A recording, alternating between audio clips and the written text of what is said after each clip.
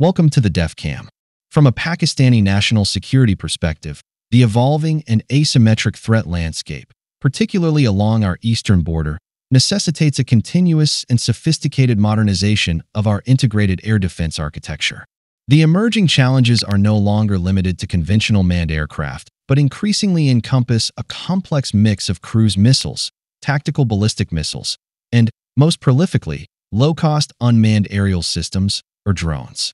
These systems, often deployed in swarms, present a unique and economically challenging threat, as engaging them with traditional surface-to-air missiles creates an unsustainable cost disparity.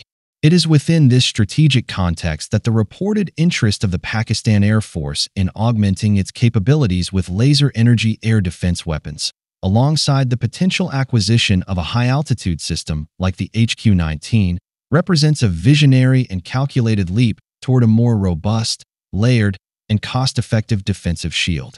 This proposed combination signals a deliberate move to create a multi-tiered defense network that can engage threats across the entire spectrum of altitude, speed, and cost.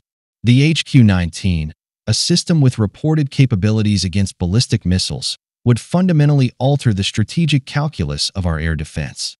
While details are closely guarded, such a system is designed to engage targets in the exoatmospheric and endoatmospheric regions, providing an upper tier of defense against the most serious threats. This includes not only intermediate-range ballistic missiles, but also potentially low-Earth orbit satellites, though the primary focus for our needs would be the interception of enemy ballistic missiles aimed at high-value strategic assets. The missile itself is a testament to advanced rocketry and guidance technology. It likely employs a multi-stage solid-fuel rocket motor, enabling the incredible velocity and altitude required for exoatmospheric interception. The kill vehicle at its tip would be equipped with its own sophisticated guidance system, combining inertial navigation with terminal homing, likely through an imaging infrared seeker or an active radar seeker. This allows it to discriminate the actual warhead from decoys or debris in the cluttered and hostile environment of space reentry. The engagement sequence would be managed by a powerful, ground-based engagement radar, a system with a massive detection range and tracking fidelity, capable of managing multiple incoming threats and guiding several interceptors simultaneously.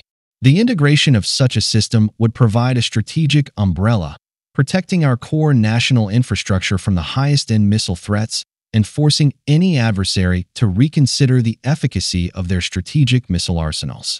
However, a high-altitude system like the HQ-19, while critical for the strategic layer, does not address the proliferating threat of low and slow unmanned aerial vehicles or saturation attacks with cheap cruise missiles.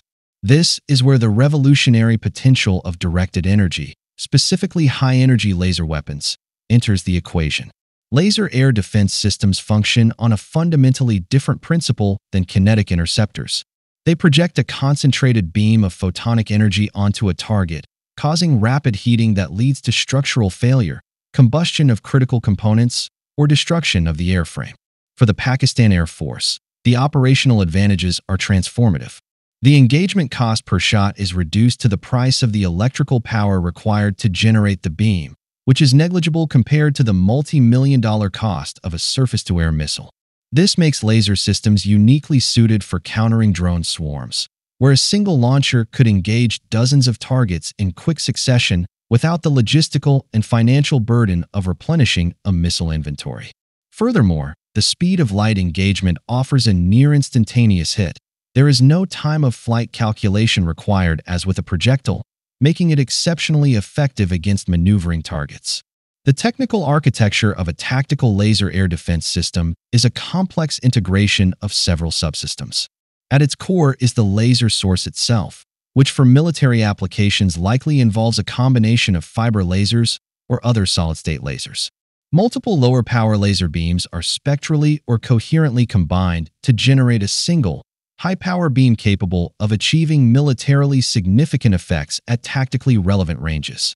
This laser resonator is integrated with a sophisticated beam control system, which is arguably the most critical component after the laser itself. This system comprises a series of mirrors, lenses, and adaptive optics. The adaptive optics are essential for compensating for atmospheric turbulence. As the beam travels through the air, variations in temperature and density cause the light to scatter and distort, a phenomenon known as blooming. The adaptive optics system continuously measures and corrects for these distortions in real time, ensuring the beam remains tightly focused on the intended spot on the target.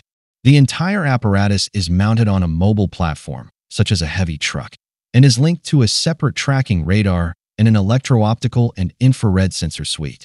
The radar provides cueing and rough tracking, while the high-resolution cameras and thermal imagers provide the fine tracking and aim point selection necessary for the laser to hold its focus on a specific component of the target, such as a fuel cell or flight control surface. The strategic synergy of deploying the HQ-19 alongside mobile laser defenses would create a comprehensive and resilient air defense network for Pakistan. The HQ-19 would provide the strategic shield, engaging high-altitude, high-speed ballistic threats in the upper atmosphere. Beneath this, our existing and proven systems like the LY-80 provide the medium-altitude coverage.